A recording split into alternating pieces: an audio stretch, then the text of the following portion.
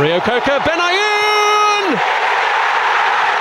Yossi Benayoun may well have finished off Tottenham Hotspur's European Champions League dream once and for all.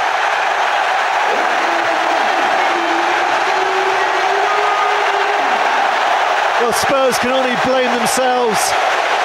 Dreadful defending. Credit to Benayoun, who kept his nerve and finished really clinically. Newton goes a long way with the ball into the feet of Harewood. Lovely little back heel. Too easy the way that Dawson goes to ground. Here's the back heel. Benayoun changes from right to his left foot and then drives the ball with his left foot into the top corner